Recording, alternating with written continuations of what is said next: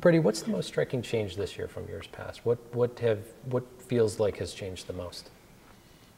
Well, it's just there's always a rising optimism, I think, especially as the economy has recovered from near doom collapse. And then also just, I think the promise of mobile has finally happened. Right.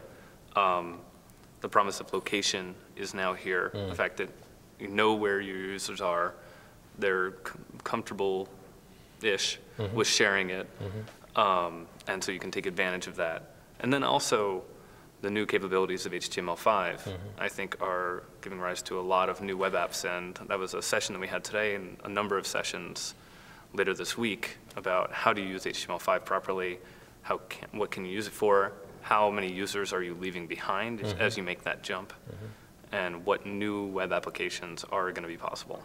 Okay, great. Sarah, are there any particular keynotes or sessions that you're looking forward to? You don't have to play favorites or anything, you can just call them out.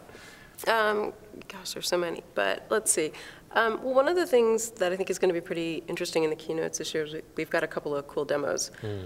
We've got Ge Wang, who's going to demonstrate how you can use the iPhone as a musical instrument. Oh, I saw that. And it's kind of mind-blowing. And we're not evangelizing about the iPhone per se or about digital music.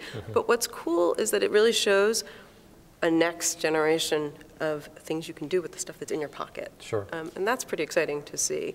And Ge being the CEO of Sonic Mule, Smule, and the creator of Ocarina. And so he'll be doing performances based on that. Oh, no kidding. Yeah. That's quite a keynote, huh? Yeah, right. Yeah. So that'll be a little different, and sure, yeah. I think also it'll be kind of eye-opening for people. Yeah.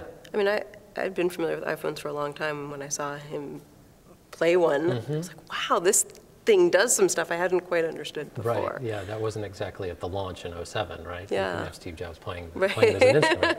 Right. Right. Brady, how about you? Are there any particular sessions or keynotes that you're looking forward to? Well, along those same lines, we have another demo and this one's on Wednesday, where we're having the Parrot augmented reality drone here, and it's a helicopter that you control through your iPhone and eventually Android.